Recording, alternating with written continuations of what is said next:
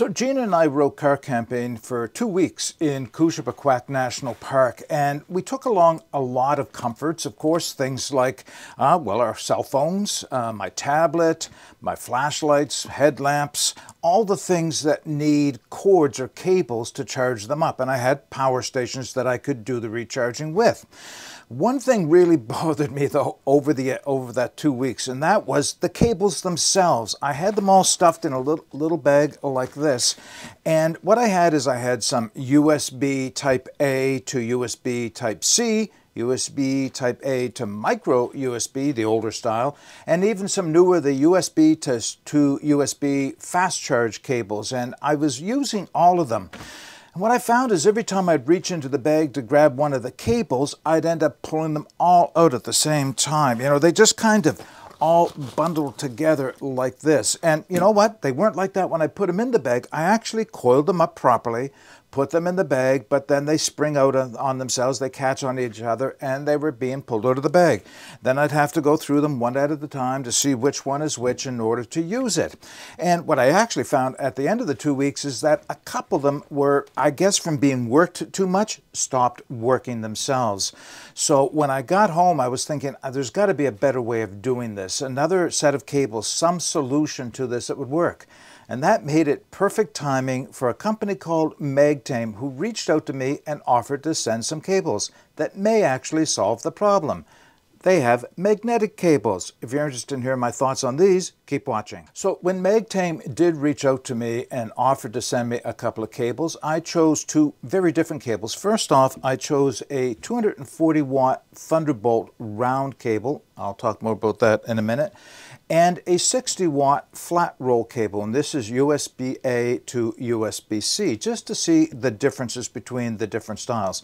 But they do have a range of cables in different attachments, different types of plugs on either end, and different qualities, different lengths as well, and that's also a part of it. And yeah, so when the cables arrived, my first initial impression was, wow, these things are really, truly a high quality cable. Maybe I can give you a few close-ups on it. Can you see how thick they are?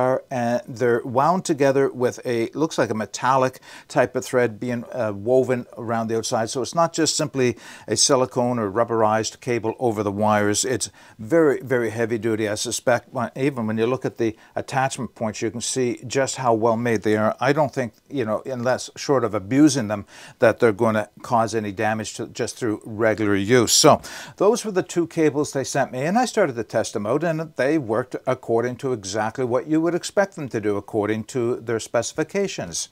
So I'm very impressed with these cables. These should help solve the issue of them all getting caught together. Now, what makes these so special is the fact that they have a magnetized wiring running through the cables that helps it kind of roll together like this, and they will stack up. The coiling of them is, you know, it can be as small as you want to roll it up, and they're going to just pack away nice. The flat one has its own way of doing it. The other one, of course, is more like a coil, and they'll even, you know, stick together as well, so that's not bad either.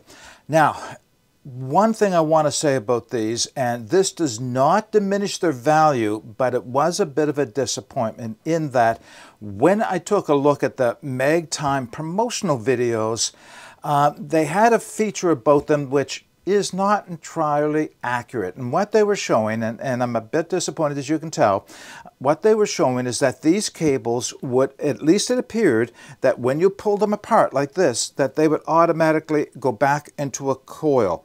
They don't. I mean, they just don't. And if you actually stretch them out to full length, they don't. When you drop them on the ground, they coil a little bit, but they don't go back. Well, there's what happened, right? Okay, just one big open coil. They don't look like the slinky they're showing on the videos when they come back together. I don't want you to think that that undermines the quality of these cables in any way. It's just a little bit misleading in their videos that they actually will coil back together on themselves. Having said that, they still, you know, very quickly wind up in a coil with very little work like that. That's the only downside of these cables. Nothing to do with the quality or the functionality or certainly the storability. That's what it's all about. I point this out for a reason. These are not inexpensive. You can buy much less expensive cables. If you want to get a high quality cable, you start to approach the price of these, but you're not getting all the functionality that the video shows. Just the same, I do recommend these cables in terms of quality and in terms of the ability to store them like this, and I'm actually probably going to add a few more to my collection because you need more than just 2 cables when you go car camping these days, at least, or at least we do. Okay, that's all I have. If you have any comments or questions, put them in the comments section below. I'll be putting the links to these 2 cables specifically with Magtame so you can take another look at them in case it's something you may want to purchase for yourself. All right, get out and explore. Take that path, less travel, because it will make all the difference. Bye for now.